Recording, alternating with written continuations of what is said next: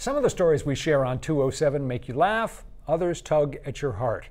But one of the more distressing stories we've shared came with an inspirational twist. 3 wild mustangs, at one point destined for death, were saved and given a chance to start over. How are they a year later? You're about to find out. Hi, pretty girl. Hi, sweet girl. There's something special about wild horses. But these 3 in particular, named Annie, Sienna, and Silver, will take your breath away with their beauty and their story. The mustangs, better known as the Maine Three, have spent the last 12 months here at Skydog Ranch in Bend, Oregon. Claire Staples, the ranch's owner, still remembers getting the phone call telling her the wild horses needed a new home. We wanted to give them back, their happy ending to what was a very sad story. That story begins back in the summer of 2021, when these 3 horses, along with 17 others, were rescued and brought to the Maine State Society for the Protection of Animals in Windham.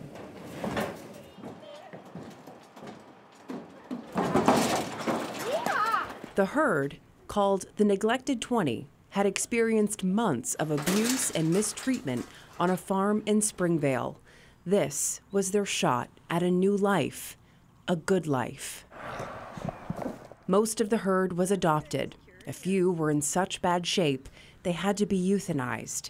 But the last of the bunch, the 3 wild mustangs, would need to be relocated.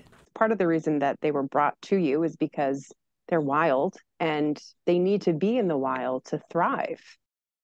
Yeah, and I think that the rescue did an amazing job with trying as hard as they could and doing their very best with trying to gentle them and trying to transition them into a domestic situation. These 3 mustangs, we have spent a lot of time with them, evaluating them, getting to know them, trying to understand their needs, because they're really fundamentally different from domestic horses. They're really wild animals because they were captured as adult wild animals. In the summer of 2022, after much preparation, the horses were loaded into a trailer and made the 3,000-mile journey west to their new home. There they go. Oh my goodness. Look at that. Here come some horses to say hi. And this is usually what happens. They'll all run together now. 1 year later, the Maine Three are thriving. They are all doing so well, and it's just a joy really to see them out on a ton of space and land that very much mirrors the kind of terrain they lived on in the wild. So here are the beautiful mustangs. Claire says it didn't take long for them to join the rest of the herd. At the moment, Silver, Sienna, and Raggedy Ann are just living the dream.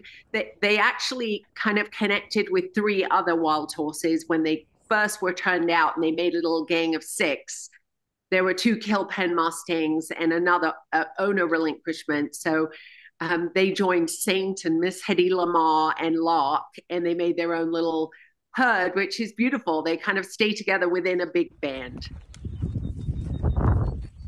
Here, on 9,000 acres of land, the wild mustangs are at ease, at peace, and free to be themselves for the rest of their days. Watching these animals in particular, go from so broken and so traumatized and see the light come back in their eyes and watch them go back to being, the horses they were born to be and being able to release them out onto a lot of land. I mean, it heals my soul every day.